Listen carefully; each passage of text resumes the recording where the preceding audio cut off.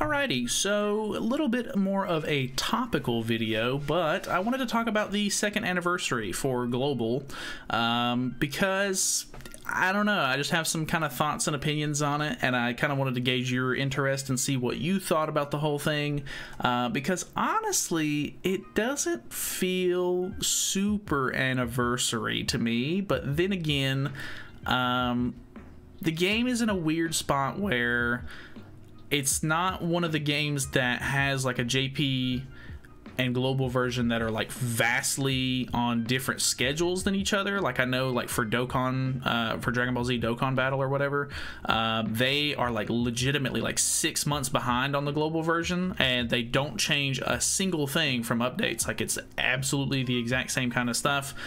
For updates, I'm pretty sure, I said that very confidently, but I actually could be wrong on that. But yeah, this game has worked very hard, I guess, to try and catch up to the JP and Korean versions of the game on Global. We're currently 2 weeks behind their schedule at the moment. So we get content 2 weeks later on Global, which I'm okay with. I don't mind that at all. But at the same time, you know, they've sort of split festivals up into this weird situation to where they want to do festivals for both the JP and Korean side of things and for the global side of things. So, you know, because the anniversary for Global is March 3rd, I'm pretty sure it is. Or maybe it's March 4th. I can't remember. It's one of it's right at the beginning of March. But either way, you know, Global's anniversary is right at the beginning of March. So that was when the game launched, and they want to still celebrate that. But at the same time, they also do celebrations for the JP and Korean launch of the game, which I'm pretty sure was in June. So there's only, you know, a couple of months in between those. And I can understand not wanting to maybe release like the most hyped unit you've ever seen for both.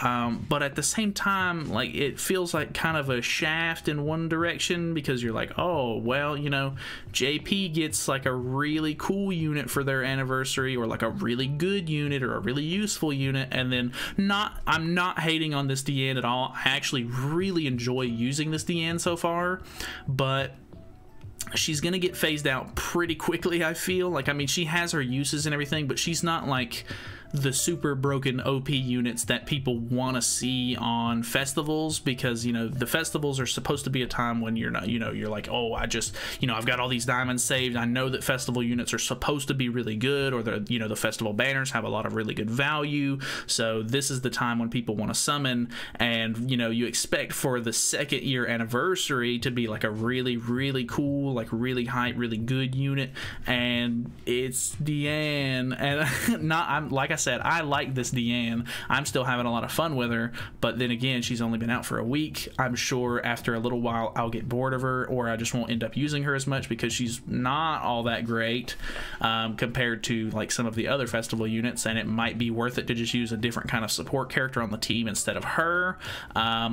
So yeah, that's one big thing, is, you know, she's not really the hypest character they could have chosen, but at the same time, Deanne doesn't have a festival, or she didn't have a festival unit for a really long time, whereas pretty much every other, you know, 7 Deadly Sin character has already gotten a festival.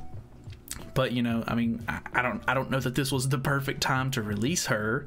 But anyways, for the rest of the anniversary, it's okay. I feel like, you know, for it being an anniversary, like a really big milestone, I feel like they should be more generous with like actual festival banner tickets. Like, they only ever give out 1 multi's worth of tickets for festival banners, which is really dumb. Like, yeah, there is a login event going on right now where you can summon on an extra banner that has like a whole bunch of Deannes and giant units on it, which I actually like the concept of that banner, and I like the fact that they're giving out free multis and stuff like that, and there's some pretty decent value there. But it's a lot of the units on that banner are kind of old and outdated if we look at it specifically.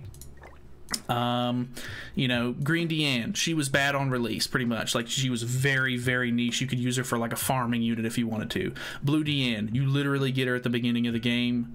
Actually, I don't know if you get her for free. I'm pretty sure you do, but I might be wrong on that. Either way, if you don't, she's in the coin shop. She's extremely old. She launched with the game. This Red Deanne, I honestly don't even know what she does. Shatter into defense related attacks, disables attack skills. I mean, she's really, really old as well. She might have even been in the game on launch. I'm almost positive she was, but I could be wrong on that one. So just really old, really like worthless, kind of like not really good to have. It is kind of nice that it boosts some of these characters up to level 80 6-star when you pull them, but at the same time, I mean, that's only going to give you like box CC and stuff like that. It's not actually giving you a decent character. This Green Deanne's okay, like she's still usable, but I wouldn't really recommend it, and especially now that the new Deanne is out, I would use the new Deanne probably over this Deanne probably any day. Blue Deanne, not great. I mean, she's okay, but not great. Probably not really usable in today's like meta. This seasonal Deanne is kind of nice. Also, this seasonal Deanne down here, the Halloween Deanne, is kind of nice because they're not necessarily newer. This Halloween Deanne is kind of newer, but just a lot of these units are really bad. Like, I mean, the Ragnarok Deanne is the best unit as far as the Deannes goes that you can pull on this, I would say, by far. But then the rest of it is, you know, you can get Blue Matrona, who's pretty bad, Red Matrona, who's really good, which is actually bringing the value of the banner up quite significantly. And then I would say maybe Blue Droll. So these three characters right here are the ones that you want to get. The rest of them, for me personally, are just all like coin food. So I like the lineup. For a theme, like, I'm like, oh, okay, you know, there's a lot of Deannes in the game. I'm pretty sure there's like 9 Deannes in the game at this point, or somewhere close to that. So it's nice to have, I guess, a way to sort of pull some of those Deanne units and everything. It reminds me of like, there was like a banner that they did on Dragon Ball Legends when I used to play, where it had like every single Goku unit on it, or something similar to that. Maybe not every single one, but it had almost every single Goku unit on it, which was kind of cool because some of the Goku units are still really good, and it even put some of the newer ones on there, and that's giving me the same vibe with this banner, and that's kind of cool, especially because it's a free banner. But at the same time, it just doesn't, like, I would much rather have free multis for the actual festival banner, you know, making it feel like they're actually giving back to you and everything like that, instead of it just being like, oh, like, you know, you can get one of the archangels, which these aren't bad characters by any means. Like, you know, having the grace on these characters is really good. If you don't have these characters, that's great,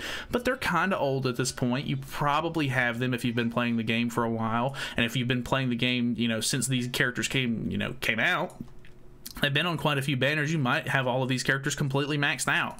Who knows? So it might not be, you know, any value at all there for you. And then the best part about this banner in general is that you can get a free Red Matrona at the 600 mark. One other complaint that I have about that banner is that it's a login event over the course of an entire month, and I understand that they want people to play the game, like they want playtime, they want people to have a reason to log in and stuff like that every single day. But with it being like a month long, it just takes forever to get what you want out of it, and it just, I don't know, it just like it's not bad, but it's not ideal, I don't think. Next up, we have this Baruja event, and honestly, I have to say this one is better than some of the ones that they've done in the past, but it still feels like the same kind of concept that all of the other like demons that they bring to this game kind of have, is like they just have a small little gimmick. And you know, this one is legitimately like pretty hard. I'll give it to them on that. The difficulty on this one is actually pretty tough, but the thing that makes events like this good is the rewards, for one. And I mean, the rewards aren't bad for this. Like, there are some decent rewards. I still need to grab the engraving stones out of this, but you know, they're kind of limited. You have a 5 daily count on this for whatever reason. The only reason I don't have this completely done right now is because I've already reached the challenge rewards, and I'm contemplating whether it's worth my time to even just to keep messing with this just to get those engraving stones, because it's not like a good source of engraving stones. 10 engraving stones is enough for 1 piece of gear, which is helpful, but I play, you know, the training grotto like every chance I get, so I am getting a lot more out of that. I don't know, I mean, it's just extra stuff, so you really can't complain too much, but I wish that they would just make some of these battles more interesting, more unique maybe. I don't know, maybe just not doing a demon boss battle, or maybe have more like cooperative kind of things where it's like you and a partner taking on a bigger boss, or even if they brought back some more of those like 4-player game modes. I know that some people might not like those because it's kind of hard to get people to join, and I can understand that. Like it is kind of annoying sometimes where it's like, oh, you know, you have 4 slots, you're trying to fight a really big enemy, but normally those are like, if you're a really like powered up player, normally like you can beat it either alone or with one person, and if you get extra people, it's just kind of like a plus at that point. But just having more like cooperative stuff would be really nice for like a big event like this, you know, because if this is supposed to be like a hype event where people are going to want to play the game, then there should be more players on, meaning that if you did like a cooperative event where it's, you know, you invite a friend or multiple friends to fight with you, there should be more people on the game because it's a hype event kind of thing. So I don't know, just personally not a big fan of this fight. I mean, I guess the design's okay. I'm not personally a big fan of the design of this character, but it's better than some of the stuff that they've released in the past. I can't really complain about much of the rest of this stuff because it's just kind of standard at this point, but it doesn't feel anniversary very much to me, and that's just kind of what the biggest like problem I have with it is.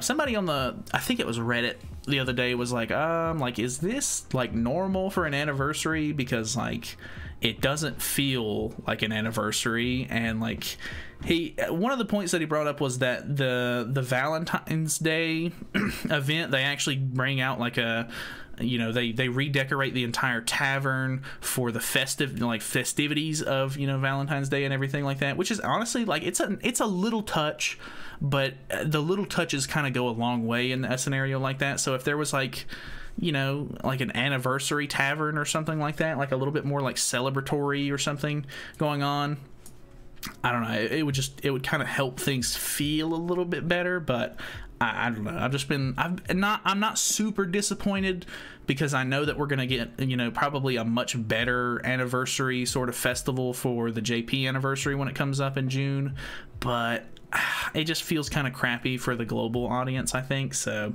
I don't know, let me know what your thoughts and opinions are. I don't want to like keep rambling on this. It's already been a little over where I would have liked to have kept this, but yeah, anyway, let me know what you think, what your comments are, anything about the anniversary, whether or not you think it's good or bad.